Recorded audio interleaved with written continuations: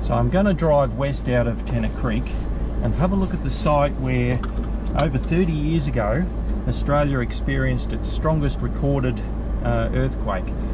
It was 6.7 on the Richter scale, and that day there was 3 earthquakes over 6, and it twisted the gas pipeline up out of the ground and left a fault scarp that stretched over 16 kilometres long. So it's been a while, but I'm going to have a look and see what it looks like now.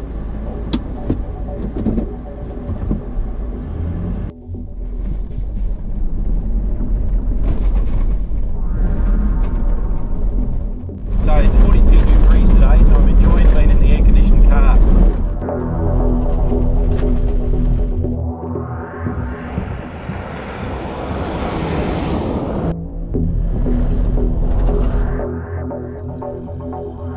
So this gas pipeline runs 1,500 kilometres.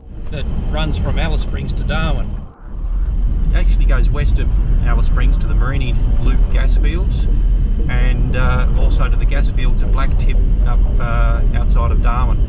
And then there's a branch that goes across to Mount Isa as well. So yeah, so there's gas piped all over the place.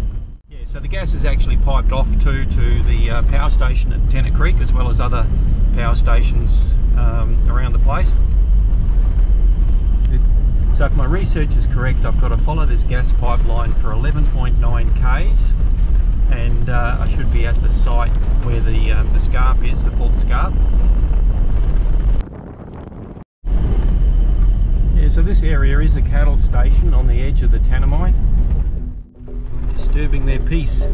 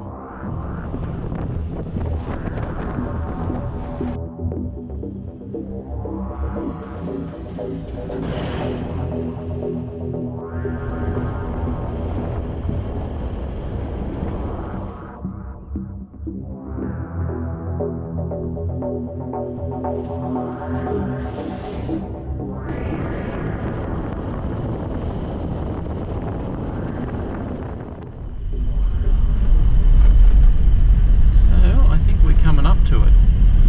Done 11.4 k since the turn off.